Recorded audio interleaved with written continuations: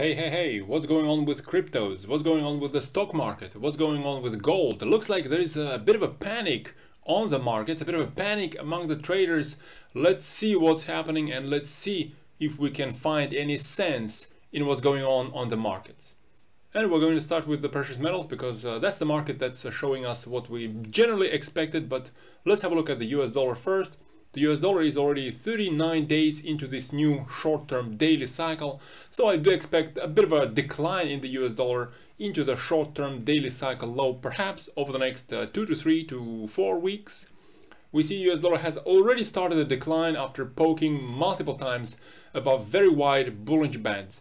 And once these pokes stop, that would generally be a sign of a reversal in direction, so a bit of a decline in the US dollar. Hence, a bit of a rally in gold as we have actually been expecting, as shown by this zigzag black line. So a bit of a short-term daily cycle low is expected in gold. Perhaps we have actually seen that on the 2nd of December. As I've also mentioned a few times in the past, I don't really expect this intermediate cycle to give us any significant gains. So perhaps a bit of a sideways move for the duration of all of this intermediate cycle in gold starting from mid-August. And the new rally into the new short-term daily cycle isn't really likely to give us any significantly higher high compared to what we've seen in the middle of November, as we are already getting pretty late into the intermediate cycle. So a probable scenario is a bit of a bounce perhaps over the next couple of weeks and likely another decline into the intermediate cycle low. Next, let's have a look at the general stock market, S&P 500 in front of you. There is a bit of a panic in the general stock market, but I think there is not much to worry. Usually these short-term daily cycles do last for a couple of months.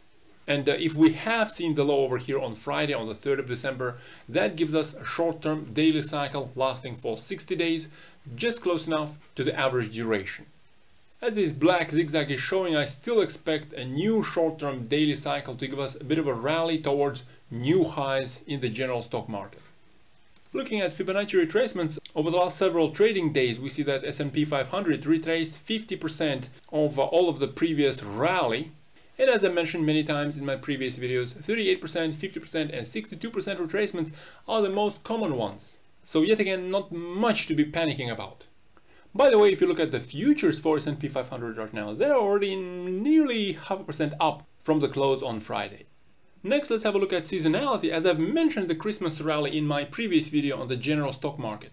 Looking at seasonality from 1950 through to 2011, we see that November and December are usually two of the strongest months of the year.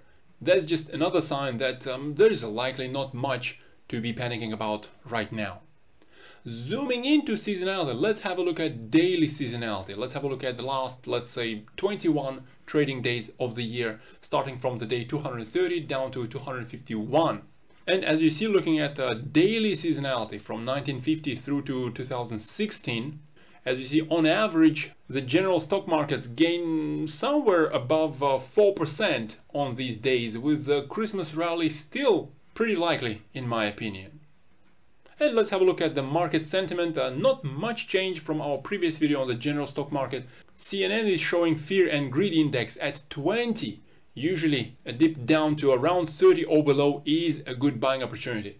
Are we going to drop even further all the way down to nearly zero as we did in March 2020? To be honest, nothing is impossible, but I think it's highly unlikely. It's very unlikely that the Fed, the powers that be, are going to allow a couple of extreme corrections in the general stock markets, up to 50% corrections within a couple of years. That's because the painful experience of this correction down into the pandemic low is still in the minds of the Fed. Usually we are talking about the 4-year cycles in the general stock market. So a 50% drop in 2021 after a 58% drop in 2020 is, again, highly unlikely. Let's have a look at the optimism index, and again, not much change from what we saw in the last video. Optimism index has declined even further over the last several days, and it's down at 30, which is usually an attractive buying opportunity.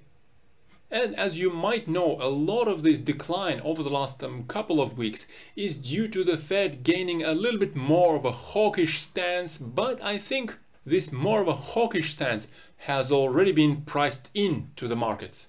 So unless the Fed does something out of the ordinary, I don't expect any more of a significant correction.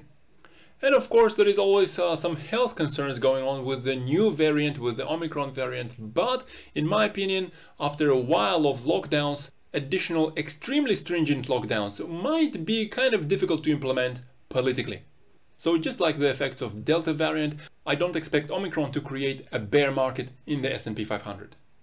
And switching away from S&P 500 to, let's say, Nasdaq, more of a tech stock market, we see that these sort of corrections, somewhere around 10% or so corrections, are pretty regular in S&P 500 as well as Nasdaq. So with Nasdaq staying above its 50-day moving average so far, we don't really have much to fear.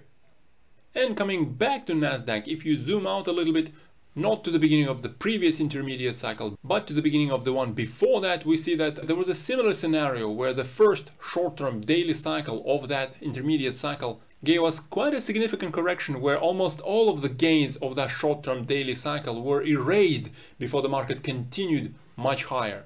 Which is perhaps more or less natural, because after a significant rally where the S&P 500 gained basically 60%, a bit of a consolidation area is possibly to be expected. And finally, let's have a look at the cryptos, but before that, a quick plugin. Let me first welcome you at myfinancesteacher.org, which is a community of like-minded investors where I make regular updates on a range of markets, including precious metals, cryptocurrencies, stock market indices, energy, including uranium and fossil energy, as well as commodities such as copper, grains, and others. One of the interesting products in the community is the model portfolio, which is transparent, showing all of the history of my trades starting in July 2020, with the total gains without any leverage, so that's without taking too much risk, is around 55% between July 2020 and October 2021. With a 2x leverage, one perhaps could double the portfolio size in the same period. So if you want to see what's going on in the investment community, you are more than welcome to register. Talking about cryptos, talking about Bitcoin, yeah, as I mentioned in my previous video, this black V-shape was my expectation for the cycle low on Bitcoin, but as you see, I was wrong. I gotta admit that. And frankly speaking, a while ago, in very early December, I was kind of contemplating to place some stop losses on my Bitcoin positions. But it's completely my fault that I didn't actually place the stop losses. But as we do know from history, as I've mentioned, these Bitcoin cycles sometimes do stretch for quite a while. Sometimes they last for as long as 3 months or nearly so. So a bit of a continuation in this decline is quite possible. And what we see right now are repeated pokes below relatively wide Bollinger Bands. Again, that indicates that perhaps a bit of a reversal in momentum is upcoming. The short-term daily cycle perhaps has finished over here on the 4th of December, giving us 2.5 month long cycle, which again is quite likely based on the average duration of these cycles. And we see that the 14-day RSI is at the lowest levels since the previous scary decline in Bitcoin from 65,000 all the way down to nearly 30,000. So yes, these repeated declines of 50% down and around 40% down in Bitcoin are kind of concerning. Are we at the top of the bull market right now, and is the bear market just about to start in cryptos? It is somewhat concerning, yes. But even if the bear market is about to start, I think at least a bit of a relief rally in the short term is quite likely. After all, this crypto fear and greed index is at 16. That's pretty low, and usually anything around 20 is a good buying opportunity. And in a strong rallying bull market, sometimes even 30 or anything below 40 is a good buying opportunity. So if the bull market in cryptos is still alive, we're going to see a bit of a rally upcoming relatively soon. Even if we're about to start a bear market, a bit of a relief rally is still upcoming over the short term. And if you are really concerned with the bear market in cryptos, let's have a look at what happened in late 2017, early 2018. Again, we see 40–60% corrections in crypto markets, but even in a bear market after significant declines, price does bounce all the way up to the top of the Bollinger Bands. And in both of the first relief rallies, even those relief rallies are pretty strong, with a 50% over here into mid-January 2018 and even a 90% over here in February of 2018. And returning for a short while to the bull market in cryptos, It's actually a good thing that a lot of the weak hands might actually be shaken out by these strong corrections in cryptos, as that is more likely to provide more force to the continuation of the bull market. With a lot of weak hands shaken out, there won't be too many sellers left on the markets, which actually lets the market do what it usually does, which is provide pain to as many traders as possible. So with the news of historically large liquidations on the crypto markets, those liquidations are actually likely to be followed by at least a strong relief rally or a continuation of the bull market. So in summary, my view on the ongoing panic on the market is that we just have to remember one advice. The time to buy is when that proverbial blood is on the streets. Do you agree with this advice? Let me know why or why not in the comments below. And of course, remember to hit that like button and share this video with your friends. Have a productive Monday, tell your friends not to panic, and good luck in your trades.